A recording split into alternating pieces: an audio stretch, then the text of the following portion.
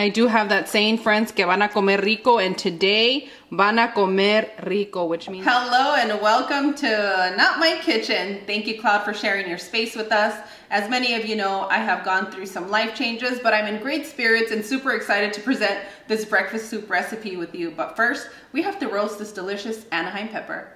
Let's roast our pepper until it's nice and charred. Many of you don't have access to an Anaheim. You can use a poblano, you can use a bell pepper. Remember to always make it comfortable for your home. Once you roast your Anaheim, and not in that kind of way, friends, a nice way, you're gonna take your Anaheim. I like to place it in a container recently and just let it sweat for a few minutes. It can be anywhere from 3 to 5 minutes, and then we're gonna peel and chop. Let me show you what else you're gonna need to make this sopita. I'll be using pork chorizo, and if you don't have access to chorizo, you can use some ground pork, your breakfast sausage. Make sure it doesn't have any maple flavoring in it, or you can use our recipe for chorizo, which I'll link in the description area.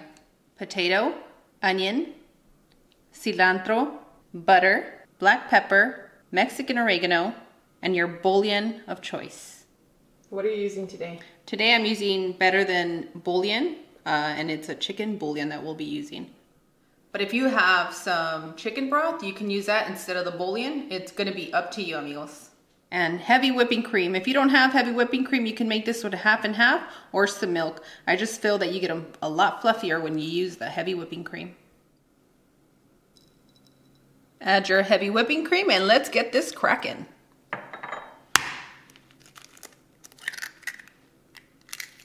Ooh, a good egg.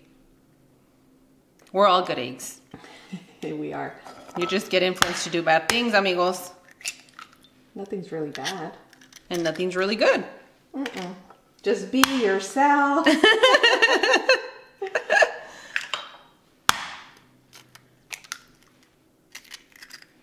Once you crack your eggs, it's time to beat it.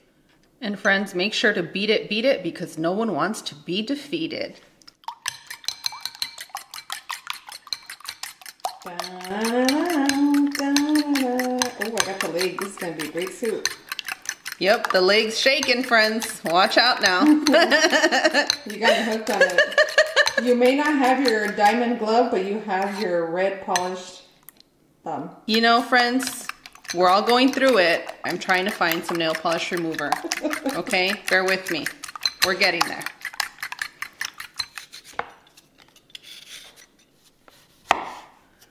And you just want to chop your potato into small little cubes.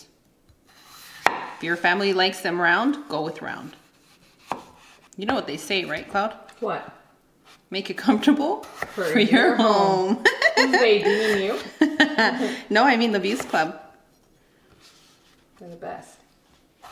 You know, you catch yourself saying that to the kids for everything. I catch myself saying it in places where it doesn't belong. It belongs everywhere. It does it now. It really does. A Views Club member said they said it to one of their clients. I love it. I love it.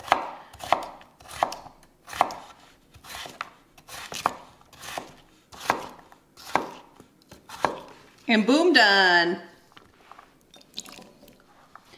I like to place my potatoes in a bowl of water to prevent oxidation, because we don't need it to get bruised up. Purple, black, we just want the nice creamy colored potato. We're gonna be using half of your onion. If your family doesn't like it, don't show them this part. Just chop them up really fine. That's where the flavor comes from. Or some people have preference for green onion, right? Or green onion, or you can omit. Okay. We see you onion haters.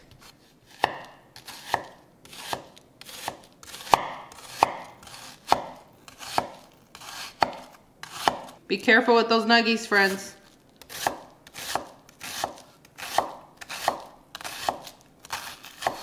I think you guys are happy I got a new knife.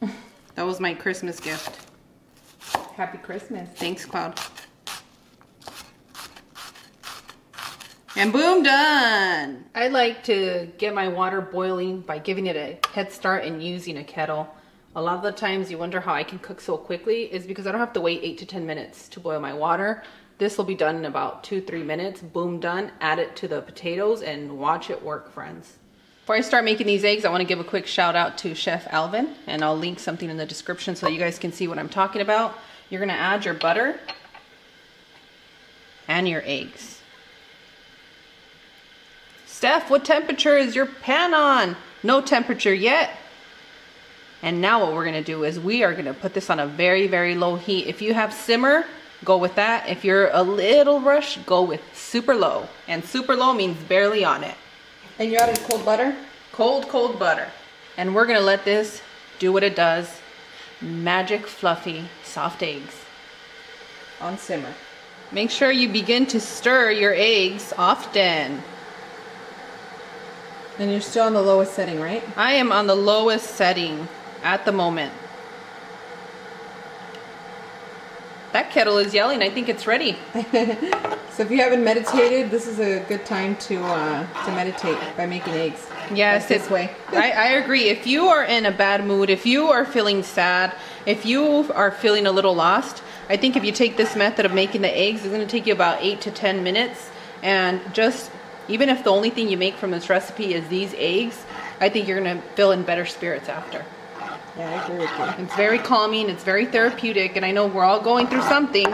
And make some eggs, friends. Make some eggs. I guess I'm gonna watch this water boil.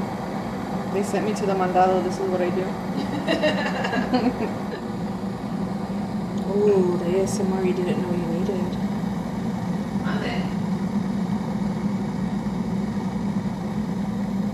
I was giving our friends ASMR and then you interrupted with Monday. Sorry, friends.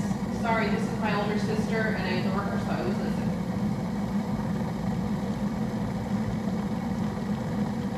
I love you too.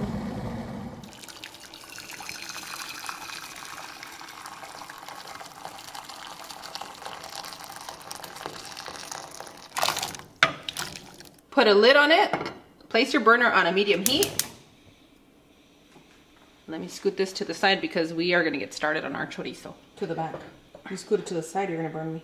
I'm sorry, Cloud. We're going to scoot it. You know what? This is more of like that shuffle song. What's it called? I can't think, Cloud. Which one is it? Oh, I know Electric what it Slide? Oh, gosh. Place your burner on a medium heat and you're going to add your chorizo. And while we're cooking our chorizo, we're boiling our potatoes and we're still stirring up our eggs. And since we're cooking them on a low heat, you're not going to get any stinkiness in your home. It's going to take its time. You're not going to burn the eggs. Just let it happen, amigos. Let it happen.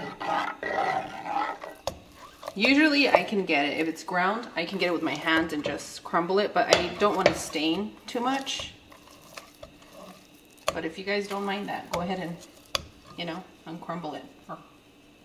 Yeah, the chorizo stains are the worst to take out. Oh my gosh. They really are. It's so delicious, but those stains are, I don't know, they're stains. Those of you that are experts in clearing out the manchas, let us know below. Yes, let me know in the comments how I can get rid of chile manchas and chorizo. I'm just going to break this down and we're going to continue to cook our chorizo for about 6 to 8 minutes. That's a good time frame for you guys. Your red thumb is haunting me like the elf on the shelf. Okay, Cloud doesn't like the color red. It's taunting her. And just like magic, we start getting those lovely eggs.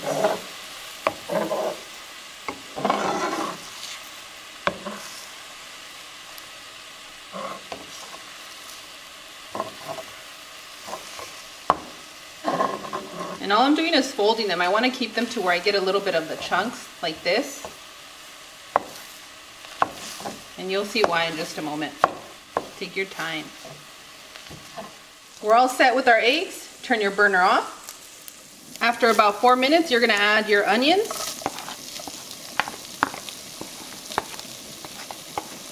And we're going to continue to cook for another 3 to 4 minutes. And since this is going to get to that point where you get the chorizo to crisp up a bit, I'm going to place the lid over it so it doesn't pop everywhere.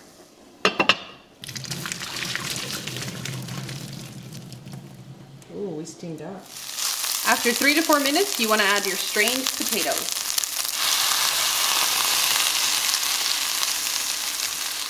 Your water.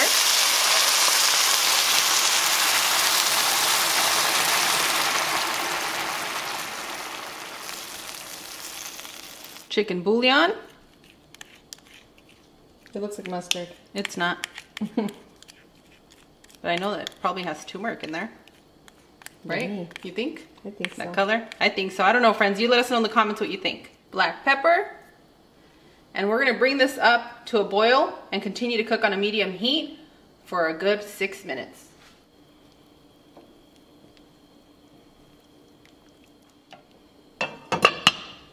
We're about done here, friends. Next, what we're going to do is we're going to add our roasted Anaheim pepper. If you chose to go with the red bell pepper, it's going to work. I mean, this is just, you can't go wrong with this soup. Gently drop your egg. I should have said eggs because we did use a lot of eggs here. Me encanta. Te encanta. I love eggs. For those of you that like a runny egg, you can just crack the egg in here, or you can make it this way. And I think that for children, this makes it a little bit friendlier, but for the adults, I would definitely crack the egg just like we do when we make Korean soup, or when you make lentil soup, the Mexican lentil soup, just like that. Take your Mexican oregano, and if you don't have access to Mexican oregano, don't use anything. Just skip it, because we're using chorizo, and this really does bring the flavors together. And the reason why you're not using Italian oregano is because it's mintier? It's mintier, yes. Got it. And I think it's a blend of like basil-y type thing, right? I like how we're making our own words. Yeah, friends. You already know. You already know me. Basil-y and minty. Ooh, ooh, ooh, I'm excited. And after about 2 minutes, friends, you have a delicious soup and we're ready to serve. All I have to do is warm up a tortilla, and you can also have this with a side of biscuits. We'll link a recipe for the Mexican biscuits down below, but today I'm feeling like a tortilla.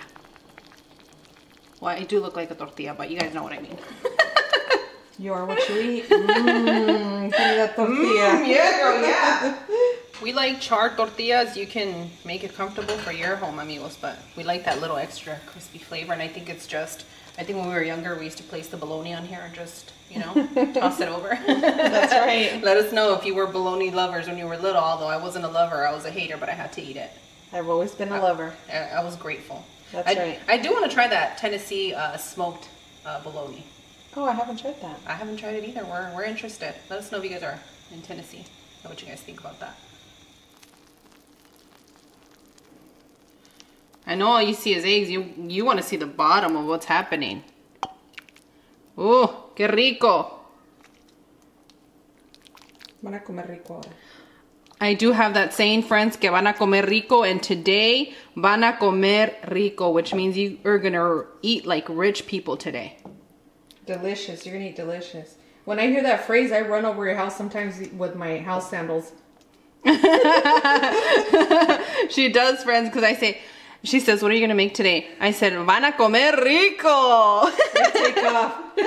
All right, friends, we need a few toppings to finish this soup, and so we can start digging in because I am getting very, very hungry. I like to top it with some cheese, a little sprinkle of cilantro, and for those of you that like to get naughty in the morning, you can add a scoop of sour cream. I'm going to keep it a little bit light today because I'm really interested in that broth and that fluffy egg. As always, Views Club and Bowel Notifications Squad, Cloud and I are wishing you the best. We absolutely adore you. We want to thank you so much for all your lovely and kind messages. It reached our hearts. It definitely made me really excited to come back and see you.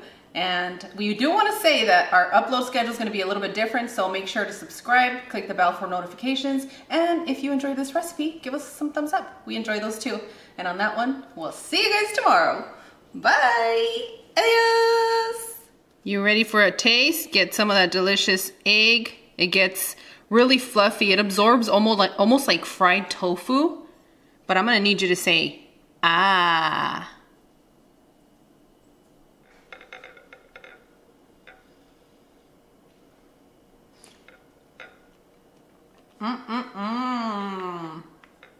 This is so good. This soup is perfect for those of you that send your partners out. They work outside and it's really, really cold. If you want to get cozy, you want to get romantic, this is a soup for all occasion. Can I make this ahead of time?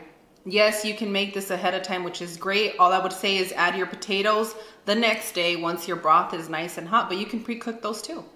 Ooh, okay, I like where you're going with this. Mm-hmm.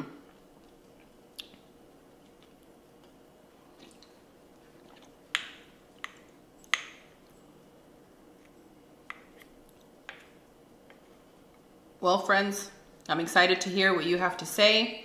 I have a lot of traditional recipes, quick and easy breakfast recipes coming our way, and definitely we're going to continue making some of the recipes we made last year because it's Mexican cooking and that's what we eat at home. So whatever I'm making at home is what we're going to eat.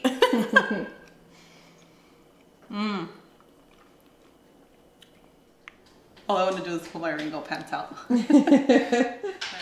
The best part about being here is I don't have to bring my Tupperware.